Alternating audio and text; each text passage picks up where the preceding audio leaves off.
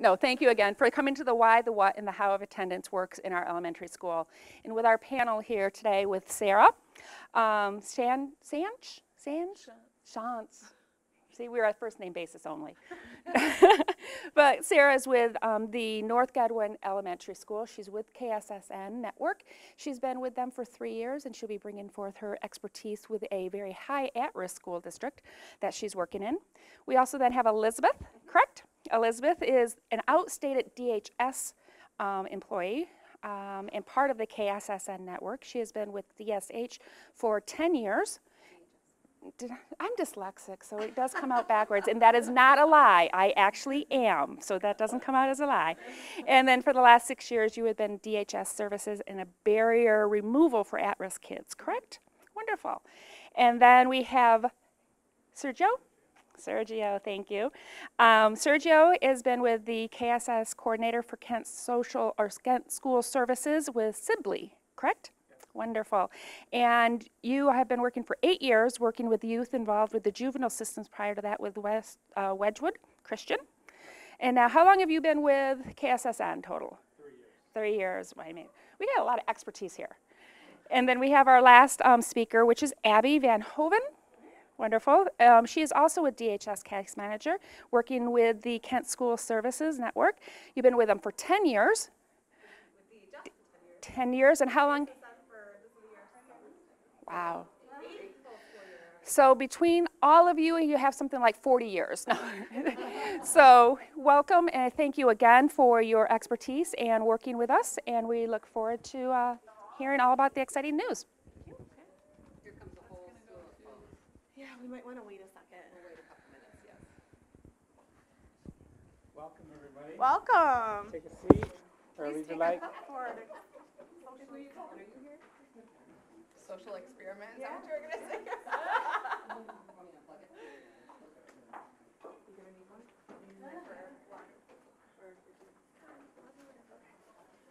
Thanks for coming.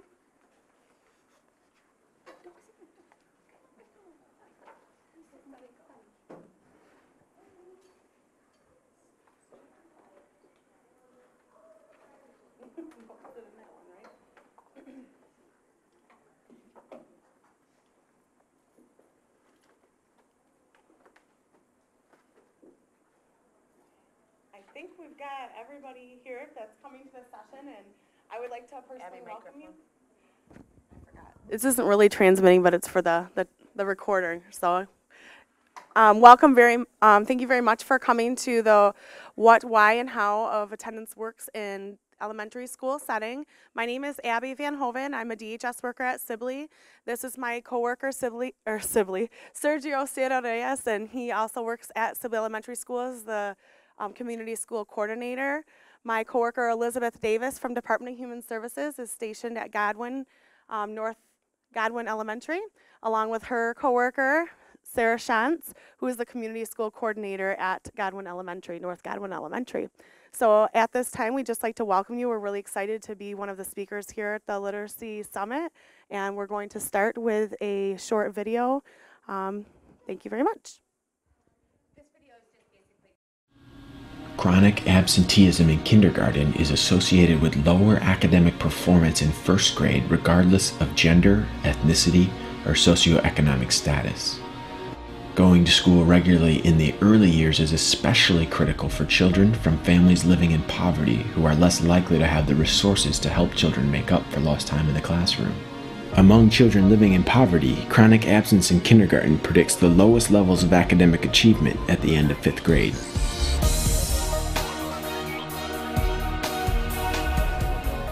And I thank the Lord for Alger School because of the social worker and the support system that they put up in Alger. But it's much different having Elizabeth at the school. Having her there, she knows my son, she knows me. I can go into the office and just talk about things. I can call her anytime and say, I need help, and not have to feel bad or like a burden. 3 years ago, the community decided to try something differently. we decided that we needed to bring more resources to children and families, but right in the neighborhood, at the school level, so that we could support them close to home and in a way that was more effective. We created the Kent School Services Network, a network of community service providers to really support student achievement. The services are coordinated by a community school coordinator who works with a team of professionals right here at the school and brings disparate resources right here, right into one place for families.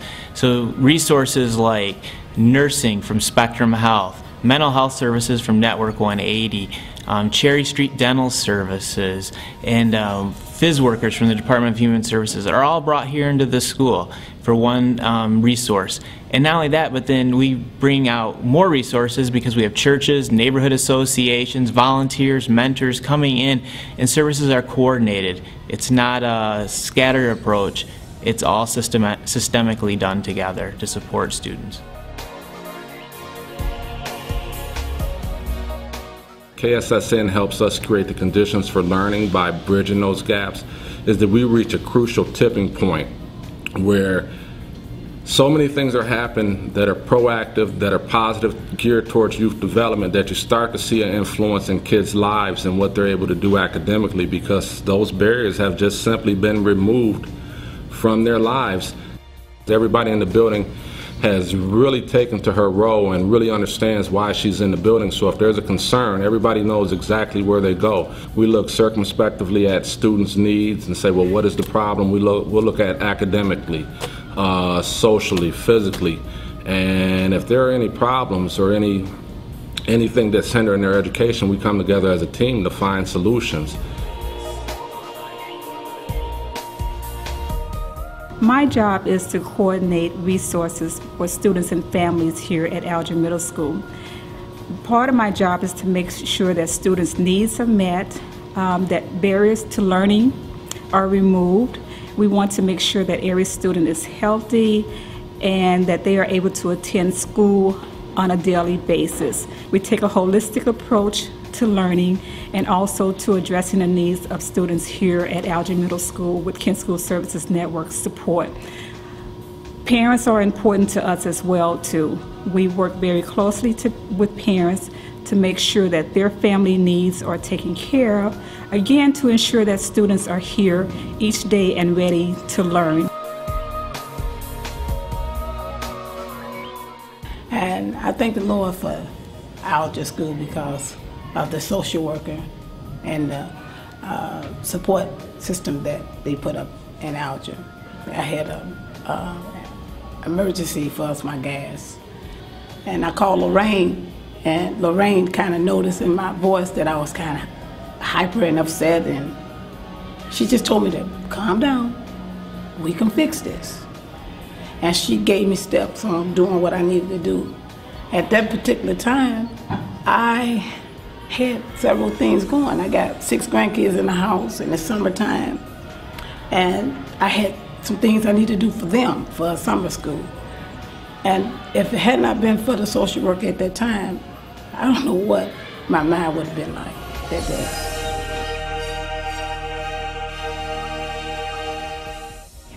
When my son Xavier was very little, probably a year old, we worked through DHS at the main building, and it was very difficult to make contact, to get return calls. The caseworker was overloaded, but it's much different having Elizabeth at the school.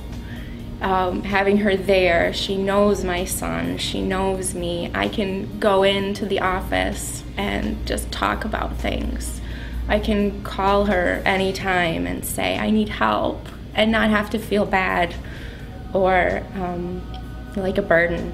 Just, like I'm reaching out to a friend, somebody who cares about me. And that's what I get at Sibley, as the support and the compassion that I need to be a good mom. And it's made all the difference.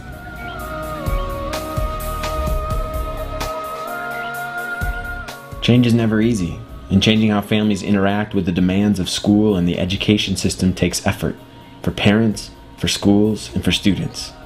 But we are seeing signs of progress in the Kent School Services Network schools. Working along with traditional academic, after-school, and extracurricular programs, KSSN plays an important role in the progress being achieved at the schools.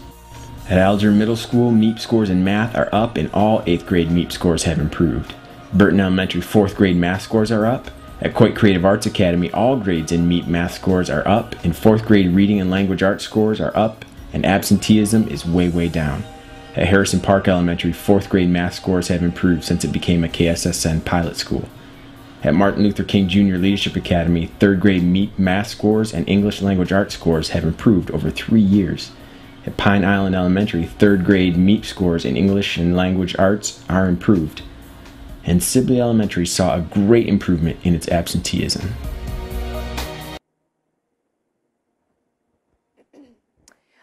My name is Elizabeth, and I am the DHS worker now at North Godwin. I have been doing this for 8 years. My first 5 years, I was at Sibley, and Allison was my client.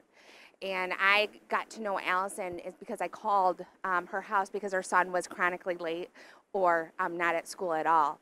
And I found out Allison was a victim of domestic violence, and she was looking to leave her husband. She came into my office. We developed a plan. I was able through DHS to help her purchase a car insurance, tags, things that she needed for her and her family to move and start their life away from her husband. We were able to set up counseling services right at the school for her son. Xavier didn't miss any more school. He was there. He was in class every day ready to learn because his needs were being met. At the time, they only had Medicaid for the family. But when she left, obviously her income is less, so she had to apply for welfare programs. She could do that all right with me and didn't have to feel diminished. She didn't have to feel like she didn't know what to do. I mean, she had been living with this for years, and she finally felt like she had the steps and the tools to be able to leave. And that's what the community school model is we're bringing all of these resources into the school of inner city families, and these are situations that schools across our nation face every single day. But maybe they don't have the resources or the time. Teachers may see that there's something going on with a student, he's fallen asleep in class, or you know, there's different things that could go on in a school classroom that a teacher can't necessarily address. So the goal of DHS is to, one of the things that I do is I determine eligibility for the families of the students that are enrolled at the school.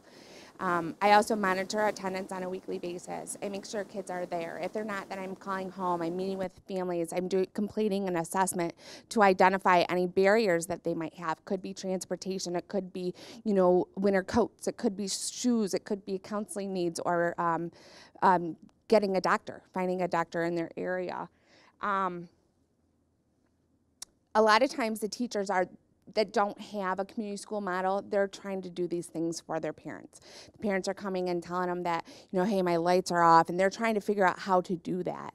Our goal is to take that job from the teachers so they're in the classroom teaching. The students are in the classroom ready to learn every day.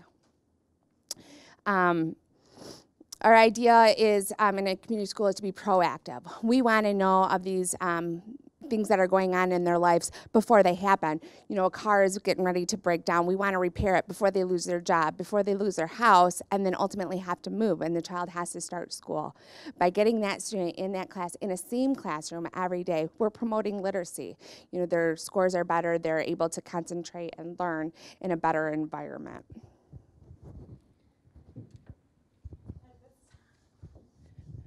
Thank you. At this time, I'm just going to hand out cups to those of you that don't have one yet. And what I want you to do is to hold this cup in your hand, if you would please, and imagine with me that this is not just a cup, but this is a student. And this student is in your school, in your community, in our community. So we're talking about the Kent and Ottawa areas here today. This student's name is Jacqueline. She's 8 years old, and she has a 15-year-old sister and 2 younger brothers. I want to talk about some of the things going on in Jacqueline's life. And as I'm telling you about Jacqueline, I'd like you to take a utensil, pencil, or pen if you have one. And anytime you hear me talk about something that you think would be something placing Jacqueline either at risk for not coming to school, at risk for not being able to learn in the classroom, I want you to go ahead and just make a hole anywhere in your cup to represent that risk or that barrier in Jacqueline's life. As I said, Jacqueline is an 8-year-old student at a school in your community, and Jacqueline's mom works a sorry.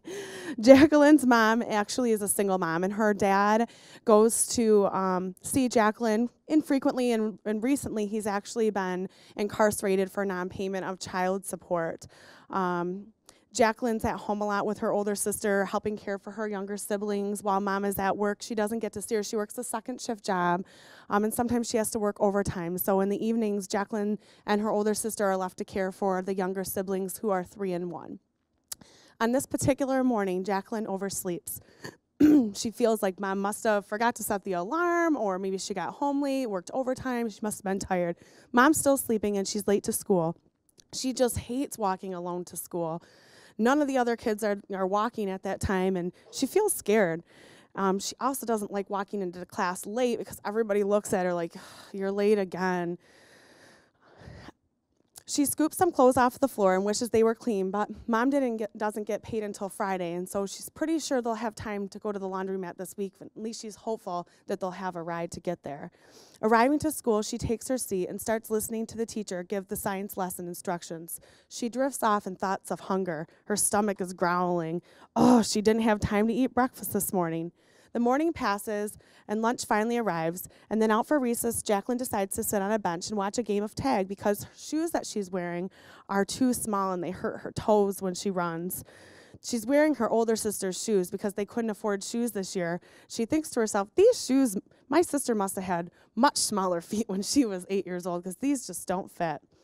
Back in class, it's time for independent reading. She loves the book she has been reading, but must have dozed off because the next thing she knows, her teacher is tapping her on the shoulder to wake up. It's hard staying up late, but she just wants to see her mom before she goes to bed and get a goodnight kiss. The bell rings hours later, and she grabs her sack supper and heads home. Her sister is outdoors with the little ones, watching them play. Mom is already off to work. The light guy comes and cuts our lights out. He says my mom didn't pay. Now how will we make dinner? Her sister goes to the fridge and gets some milk, grabs some cereal, and says, this is dinner tonight. I offer my sack supper to split up as well. We sit on the porch to complete some homework and then play outside until it's too dark to play. Nothing else to do and no TV. She goes to bed with so much on her mind, hoping tomorrow will be a better day. And the reason I tell this story is just to give an example of, if this is really Jacqueline in your hand and these are really the things that she's facing, how can we expect her to retain the knowledge that she's expected to retain when she walks into the classroom every day? May it be late or whatnot, she still has all this information that we're trying to get to her. And before I was outstationed at Sibley Elementary School, I was that DHS worker that Allison talks about that was back at the main building. And as much as I had it in my heart to help people, I wasn't in the right place. So now that, I'm placed out, I don't just know about the check stubs that Jacqueline's mom is handing me so that I can budget her food stamps. I don't just get the emergency application for the lights being cut out. I actually know who Jacqueline is, and I know what Jacqueline's facing when she comes to school because I have a relationship with her mom. I know where they live. I know what their needs are. I've been to their home. I'm one of the people that they access when they need something because I've become a part of their support system. And before, I never, I wasn't able to know the things that I know and to give the help that they need. So just to put it in perspective, how much it really helps to have workers in the school, in the community, knowing what the struggles of each and every family are and what the students' needs are so that they can come to school and learn. That's a pretty powerful thing, and I'm really grateful for the change that we were able to come through KSSN and be in the schools and help the kids in that environment. So at this time, I want to give the mic to Sarah so she can talk about community resources that help Jacqueline. So your cups, your little Jacquelines, all have lots of holes in them. And those holes are keeping her from learning to read, as we're talking about today, the literacy. and from keeping her from getting to school on time. So as a community school, what we try to do is fill up those holes. We get her shoes if she needs shoes. We contact our community partners to get some clothes donated if she needs clothes that fit her correctly. We connect her mom to the appropriate food pantry so that they can get food on their shelves, and Jacqueline won't have to come to school hungry. Our DHS workers have alarm clocks that they can give to the families so that they can make sure they're getting up on time.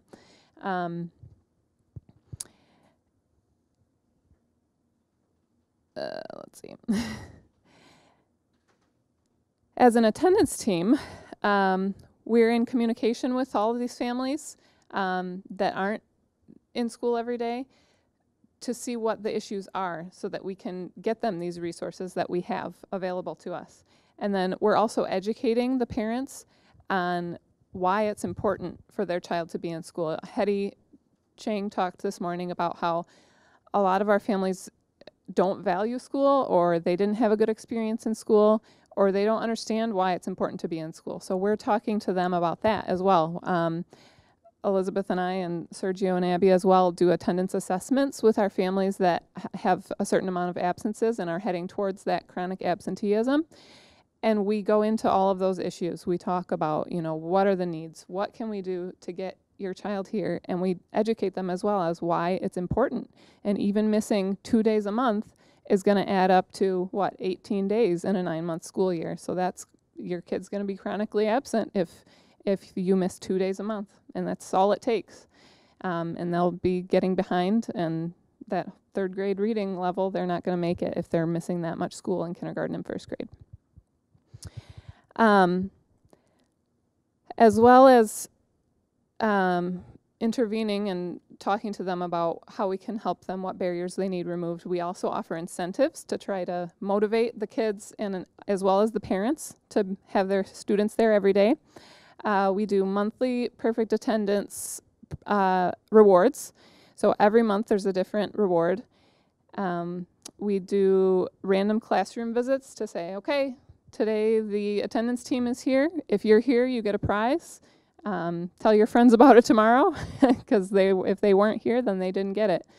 You have to be there every day if you want to be sure to be there for those extra prizes.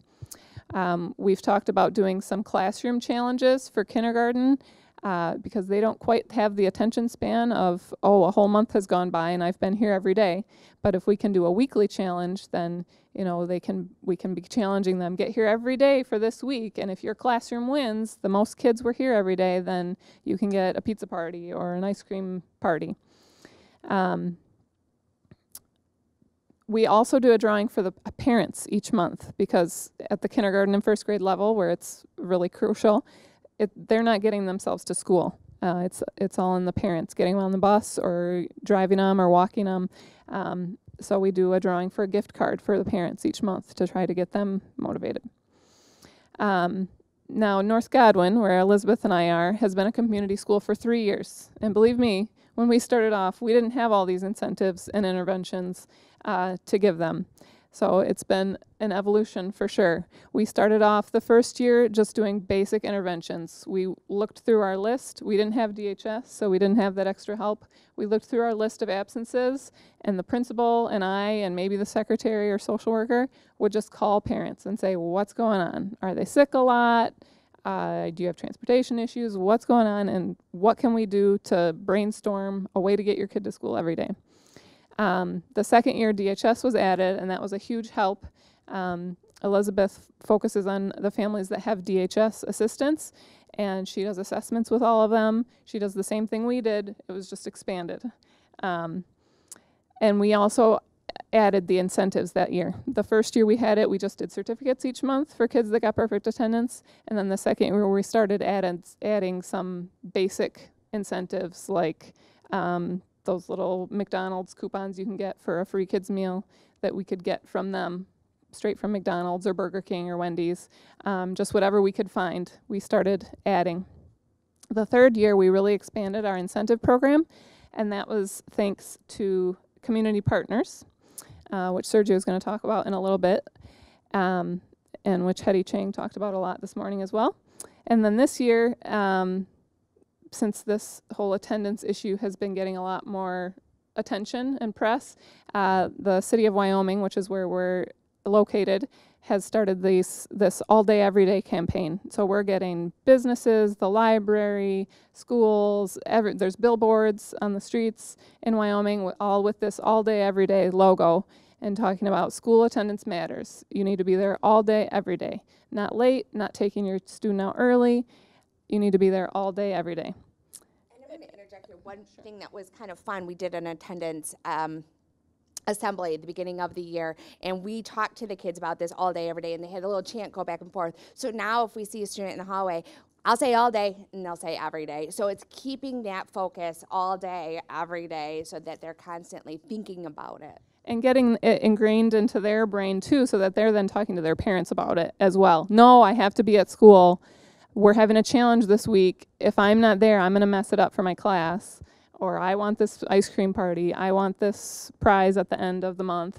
And all of those, of course, are dependent on our community partners. So Sergio's going to talk about that. What does the billboard say in Wyoming? All day, every day. All day, every day. All day, every day. School attendance matters. Yep. And they've got their own logo too, with a whole bunch of hands in the air, and it's very colorful and draws a lot of attention. So, as you heard, I'm the community school coordinator at Sibley Elementary. Here we have a couple of pictures of our attendance incentives, the ones you saw. Sorry, I told her to switch it. The picture on the left, you can see students getting cups, the fancy cups that are insulated, and you can see, one staring at the other. The parent in the past, in the back, notice the parents standing. And then this is a photo. Is it of? Harrison Park. Okay, Harrison Park, and they're giving out bikes, and it's related to attendance. There are also attendance incentives. Go to the next slide. So I'm going to talk to you a little bit about our current policies at Sibley Elementary. Sibley has been with community school for approximately 8.5 years. And so we've had some time to work on our policies and our programs, and we've learned a lot, and we've also made a lot of mistakes, and we've learned from those mistakes, and we want to share that experience with you. I'm going to talk also about how partners help us to leverage the resources and energy and effort and all the support that they give us to improve attendance and get parents engaged in the programs. So I'll start with the community partners.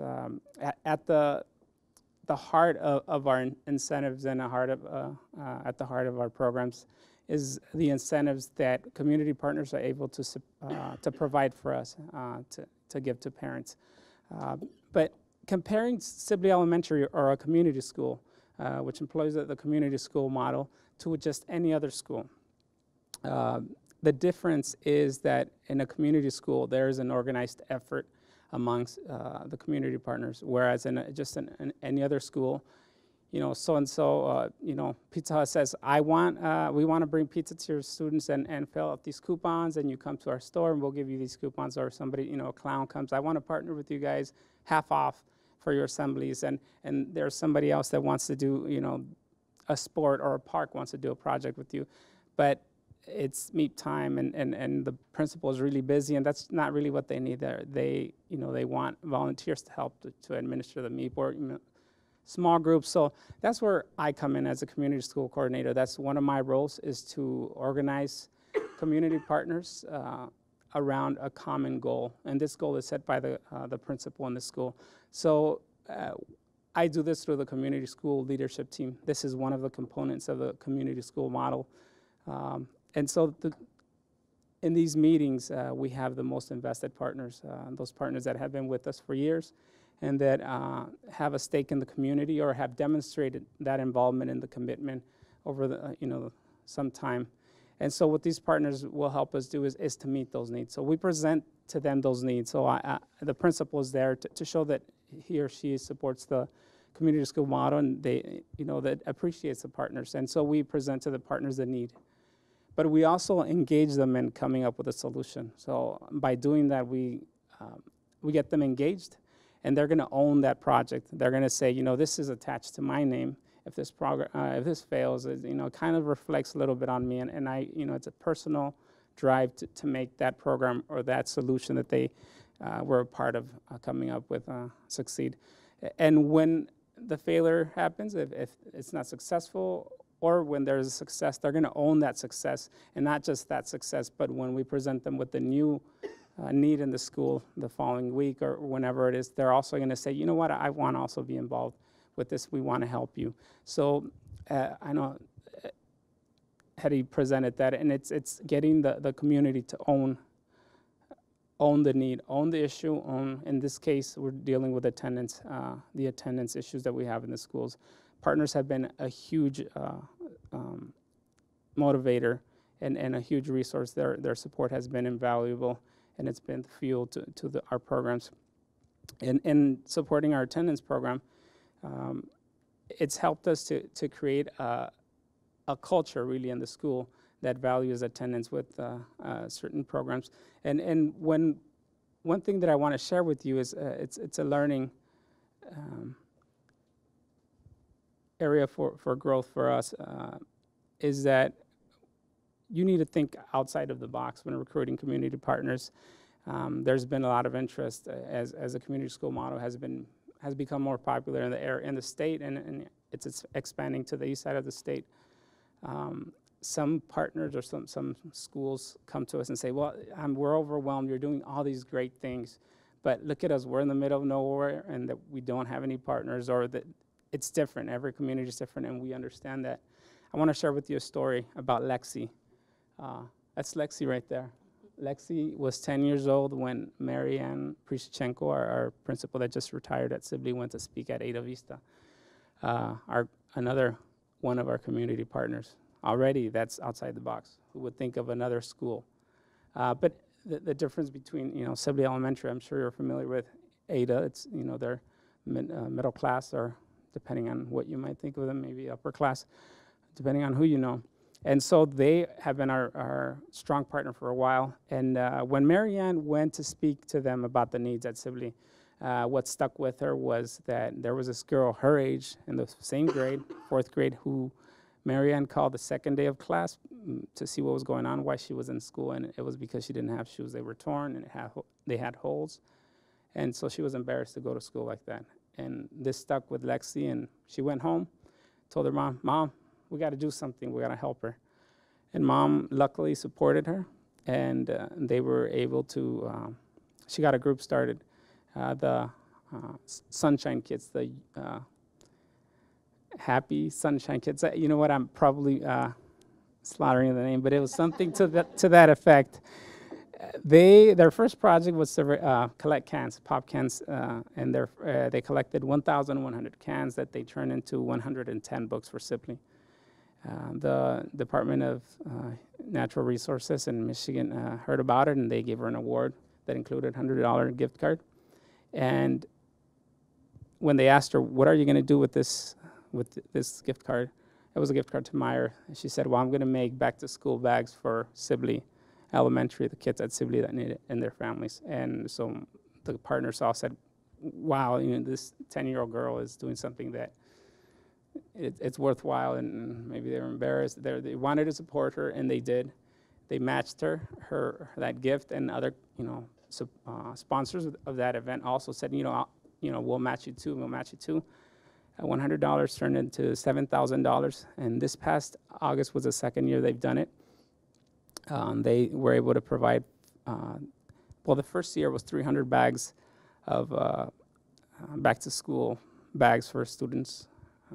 School supplies and things like that. And this year they increased it.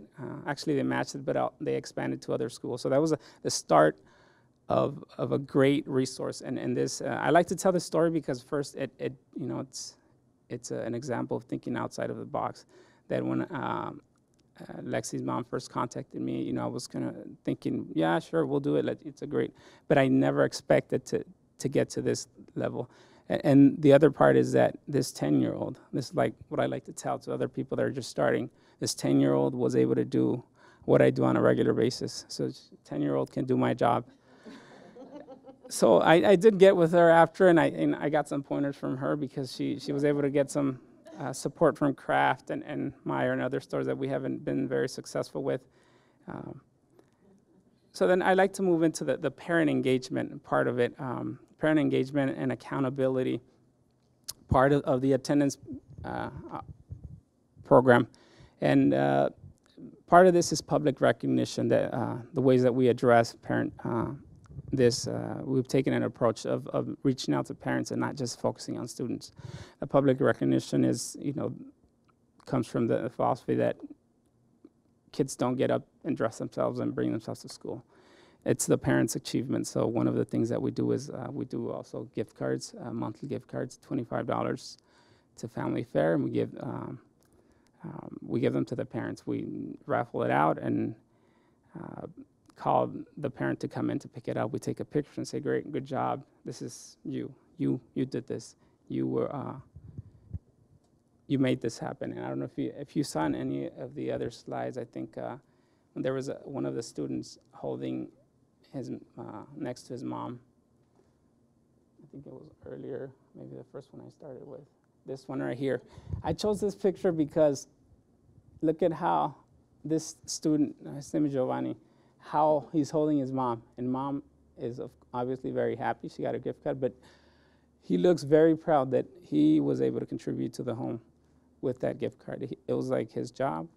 He was very, proud. Put yourself in his shoes, going home to tell your mom that because of you, because of something you did, you were able to contribute that to the family. Thank you, Carol.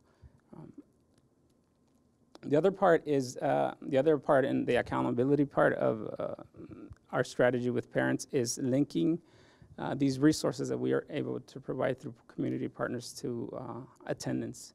So that's one example is our Signal for Success, which ties attendance to the different resources that we have. Abby will tell you a little bit about it because she's the mastermind of the Signal for Success. Ooh, I like being called the mastermind.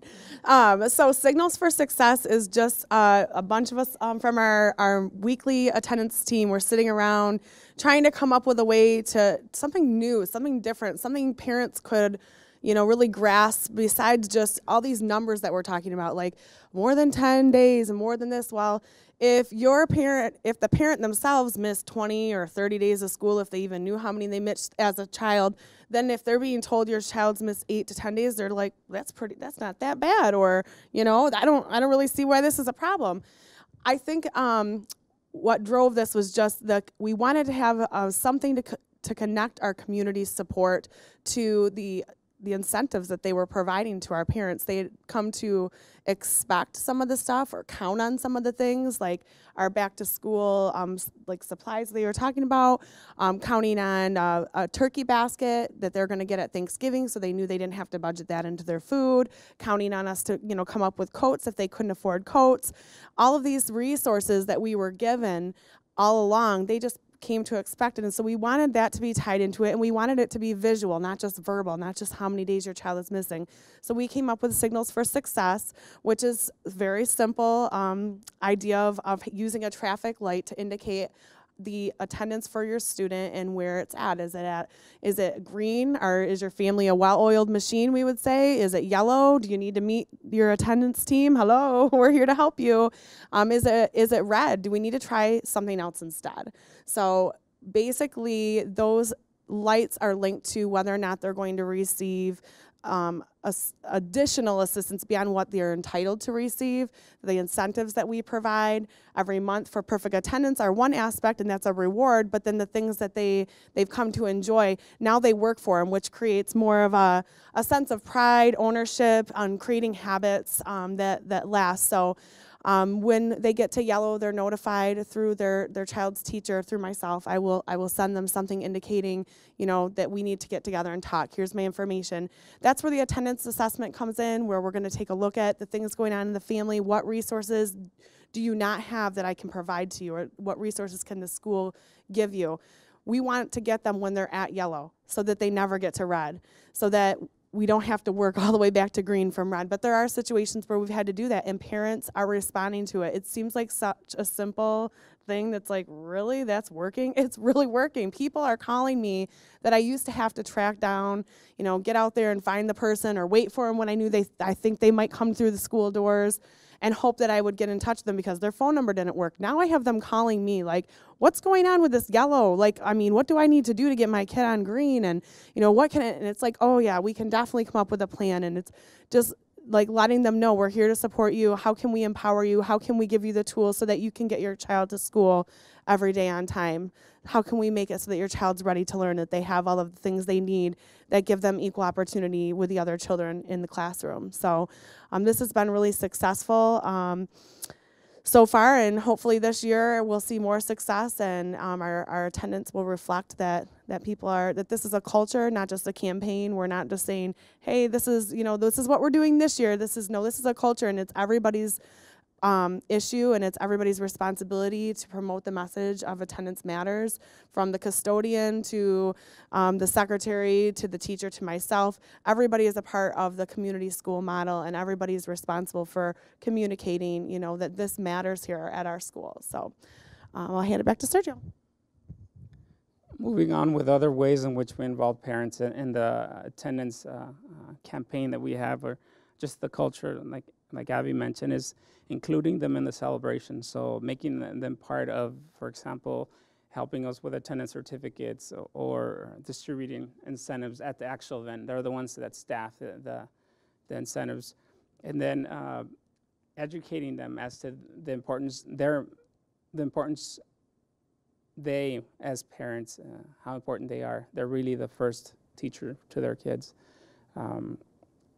I speak personally because growing up, my parents didn't know what grades I got in high school. I could get rid of the report card in time or expect whenever it was coming, and my mom never found out.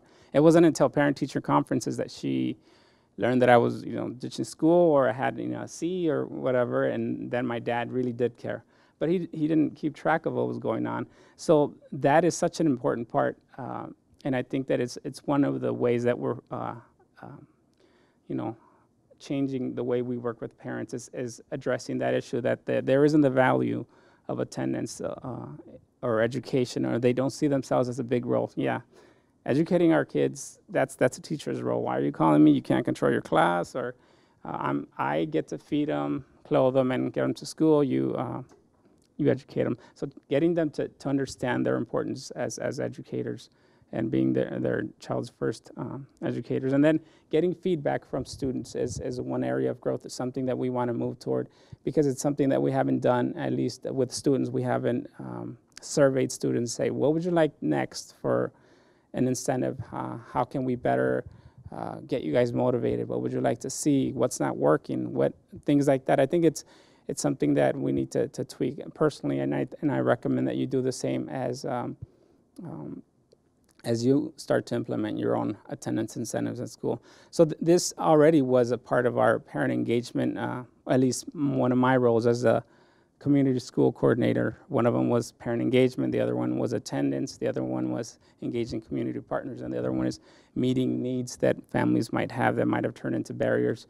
And you can see here that we incorporated the Signal for Success program into the community school model. Already we were providing parents with, for example, parent-teacher conferences.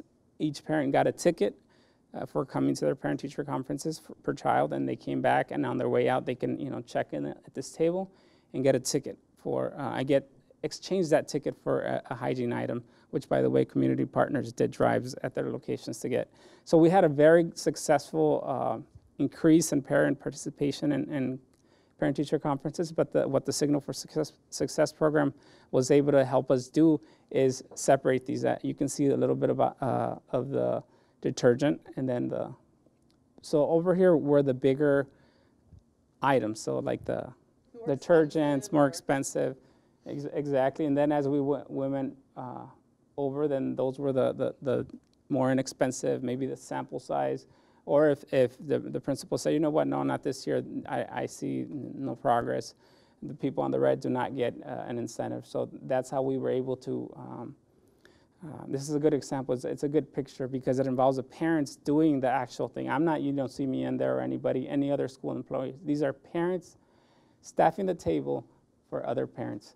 So as you can see, the community school model and is what we use to build upon with our attendance program. I think it has to do in great part. Our success has to do in great part to that, and really getting the community involved, getting them to own it, and turning the school or the child, the school community partners turning the school into a child, and raising or educating our students like a village would take care of a child. If you don't have anything to add, we can take questions at this moment. I wonder if Elizabeth and Abby might talk a little bit about the cash assistance linked to attendance. Absolutely. October 1st of 2012, last year, the governor signed into policy that if a student age 6 to 15 was not attending school on a regular basis, and the way we found this out as DHS workers is a form went out at their redetermination or at their application to the school where the child attends, and then the form had to come back and it would indicate whether the child was enrolled in that school and if they were attending regularly, attending sometimes, or not attending. And anything less than regularly attending would be our indicator that the case would need to be shut down for cash assistance for not meeting the education requirements set by the governor. If a child was 16, 17, or 18 in school and was not meeting that and we received the form back, then they would actually just be removed from the case and the rest of the family would continue getting cash assistance. That was a message that was given out before it started, so people knew it was coming. And really over the first I would say over the first 6 months, it was more of an education period of letting people know that this is gonna happen, you know what I mean? We're really gonna have to do this, so that's another leverage that we had basically with working with some of our families. The misconception, I think, in the public is that it's all benefits are attached to that, when really it's just cash assistance.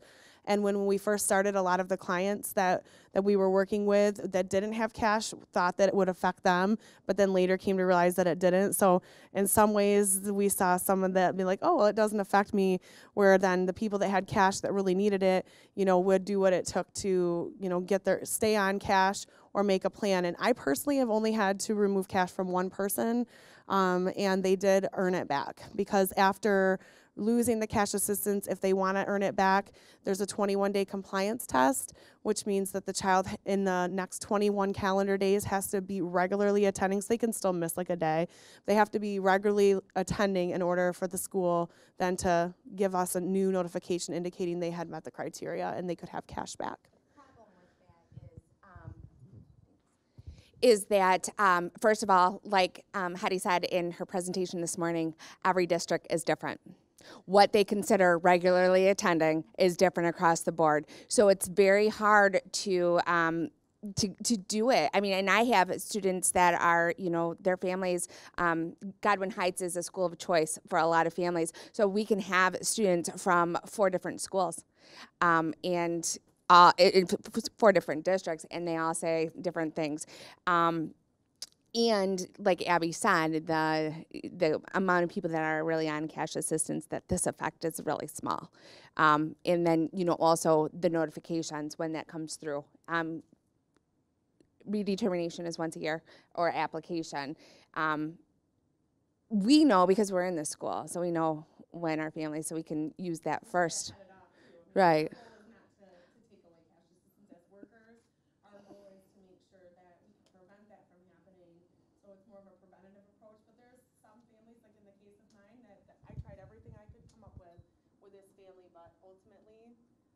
That's what had to happen was, and that was enough. I haven't had one more issue, and I keep a really close eye on that family. So, thanks for the question. What percentage of families at the KSSN schools receive DHS? Our school is 94%. Okay. Is that pretty common with the rest of the schools?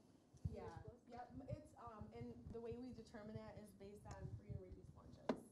So if they qualify for free or reduced lunch, they at least have Medicaid for their children at a minimum, up to and including the cash daycare food assistance.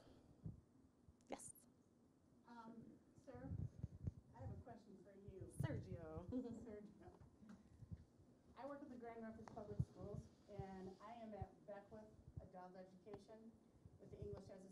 language program, what kind of incentives would I be able to use for adults? I'll tell you what we've done in the past. One of our community partners, it's the Other Way Ministries. Some of you might be familiar with them. They are a food pantry. They have other family empowerment programs. What they do is they have a program called the Christmas Store, and so they sell new toys during Christmas for parents to buy for their kids. But the currency there is community service hours that they do at the school. And we count toward these community service hours, ESL classes, any classes that we might bring in through a partner. Let's say it's parenting classes or lead poisoning or lead safe through the Healthy Homes Coalition, lead poisoning classes or lead safety. Also our PAL meetings, we're actually having a parent meeting tomorrow and they get credit for that. So that's one of the ways in which we used to incentivize parents. So if there is an event that or a benefit that you're able to provide through a community partner, linking that to their participation. So getting them in all the time and consistently, and getting them to do quality versus quantity, being there and actually engaging and taking part. What I do as a coordinator is getting them to, giving them responsibility, not just say, can you come help me cut these up? No, saying you want to be in charge of the mileage club and you call parents. So that's your responsibility, that's your baby. And then that mom will call, and then that you're giving that person, much like you would a child, a victory, an opportunity for a success that is going to improve her self-esteem and her confidence and makes it more likely for them to return. So the perks or benefits are not necessarily, giving them something, but also the recognition, putting them in the newsletter, the most involved parent, and tracking those in a public place, maybe a board, putting their pictures up. It's some of the ways that we've done, that we've incentivized parents to participate. Also, you talked about having partners with your school, community partners. Now, does every school in the district have a community partner? They might. I think unofficially, or I mentioned that. Are they given a community partner, or do they have to work for a community partner, or what? Does Yes. each school have to? How does it work? My role as a community school coordinator that is within my job description to recruit. So does every school have a community partner like you? Every community school under KSSN has at least one. So that's what the difference, that's the comparison that I made. A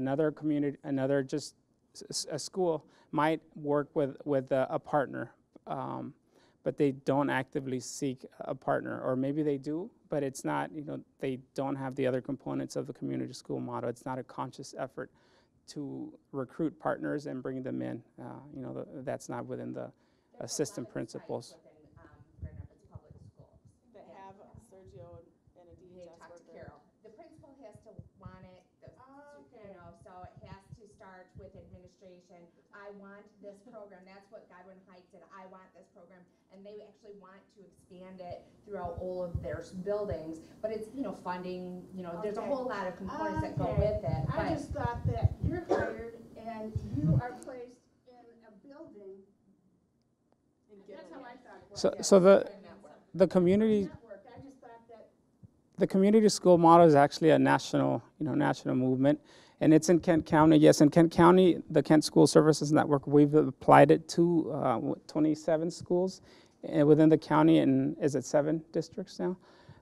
It's increased, and so the community school model is just that, and we apply it. Obviously, every school is different, so every school we apply it in a way that works for us. And part of the community school model is to bring in community partners. That's my job, to bring in partners and maintain those relationships with the partners and improve those relationships, get them involved in the school. So obviously a school that is not a community school just depends on somebody that just might show up. Coca-Cola wants to do a project this year. They happen to pick Sibley, but then next year they're going to pick North Godwin. And then my role is to get Coca-Cola employees to come in and deliver the backpacks, meet the kids, ask them for their names, and then somebody from Coca-Cola might say, hey, I remember Johnny, I saw that he needed shoes, I'd like to get him shoes. Get them in the school, get them to stay, because those personal interactions are what's going to increase the likelihood. And just because we're part of a network doesn't mean it can't happen at your place. Sarah and I went to Detroit and did a presentation for the Detroit principals, and they had 27 of their 72 schools go up and running as a community school. They didn't have all of the things that the network has. We're very lucky to have a model to go on, but you just have to have the right people who want to do the extra work, because it is a lot of work. You know, but it can happen. Community schools can happen in each and every school district across our nation. Did you have a question? Yeah, would you talk a little bit about the relationship between the DHS worker and the community school coordinator, and what mechanisms you use to kind of make sure your roles are distinct? Sure. I can start. Sarah and I work side by side with one another. As far as the attendance goes, she takes care of the families that don't receive DHS services as far as completing assessments, hooking them up with community resources, and removing barriers. I complete the assessments of those that have DHS cases. And at our school, there's 20 that do not. So, Sarah is responsible for running the functions at school, or getting the school functions up and going and things like that, facilitating community schools. The other part of my job when I'm not doing the attendance is I'm issuing welfare programs, seeing what families are eligible, what they're eligible for, and doing reviews and fun stuff that DHS makes me do.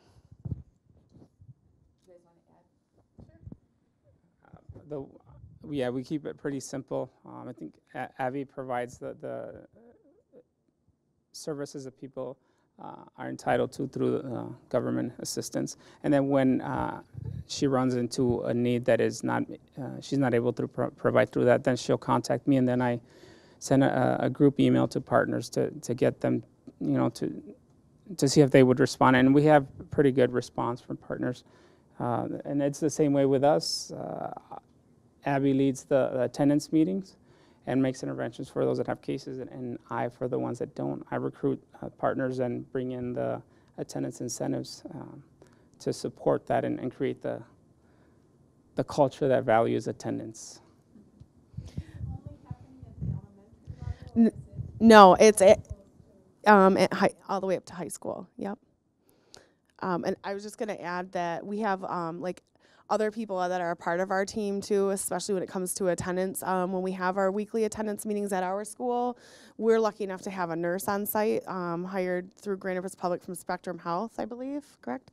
And as well as we have on-site clinicians at both of our sites. We have family support specialists, which are, in other words, truancy officers for Grand Rapids Public, as well as the principal will sit on our discussions that we have.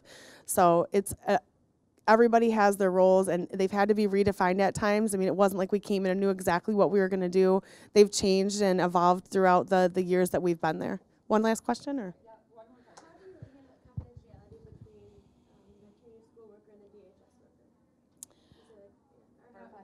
Yeah. All those things. We can share certain information. Do you have like a DHS form in county that you use, or?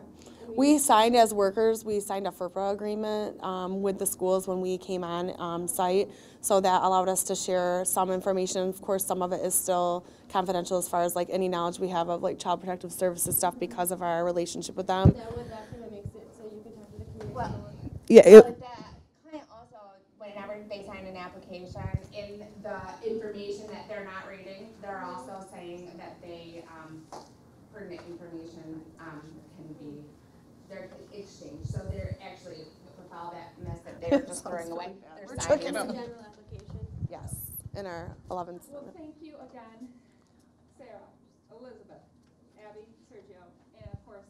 Thank you for the question. McGovern, the director of KSSN. Thank you so much for bringing your expertise to the panel and everyone.